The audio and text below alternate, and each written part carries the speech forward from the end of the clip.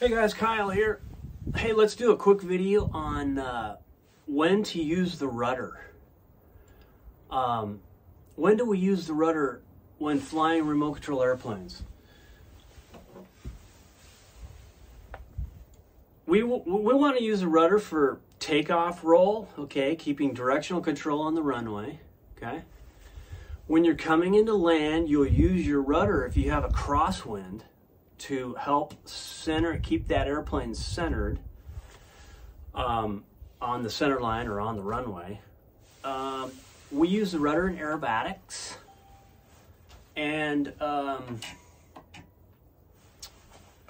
the rudder can be used for coordinating a turn. However, when it comes to remote control airplanes, I don't do this very often. You're going to use the rudder a little bit more if you're in a competition or you're really trying to do some real smooth maneuver. But for the most part, for most of us, especially if you are newer, you don't use the rudder very often. You steer the airplane with your ailerons. And so in a real airplane, the stick, say in a Cub, the stick is your right-hand stick, right, on your transmitter, okay? That's your main stick. That's how you're going to fly, okay? That's your ailerons.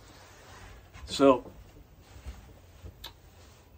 you don't need to coordinate turns very often in most of the airplanes. Some of the larger airplanes, it's a little better to use some coordination. But for the most part, use ailerons to steer your airplane, okay? Now, can you use the rudder to steer your airplane? Yeah, you can. It's fine.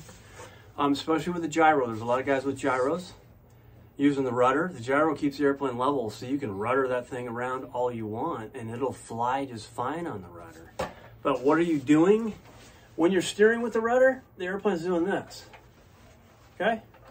When you bank an airplane with the ailerons, it does this. Okay? Roll. This is roll. Rudder is yaw. So when I see some of you guys with gyros out there flying with rudder, what you're doing is you're skidding the airplane around. It's skidding through a turn. And it's just not, it just doesn't look good. It's just not pretty, okay? It's not what the airplane is designed to do. Throw in some ailerons, bank that airplane. If you have to use some rudder, use a little bit of rudder at the same time, but I'm telling you, you really don't in most of these airplanes. Use your ailerons, bank it, pull a little elevator to really tighten it up and get it coming at you. But please don't fly around all day with the rudder. It's just not what the airplane was designed to do. Coming in, if you have a crosswind, an airplane's you'll have a bank going when you're coming into land, maybe, and you're flaring. You want to level that bank off. Well, the wind is going to push you to the side, right? So you can use your rudder to yaw your airplane to keep it straight to go down the center of the runway. That's why we use a little bit of rudder when we're landing.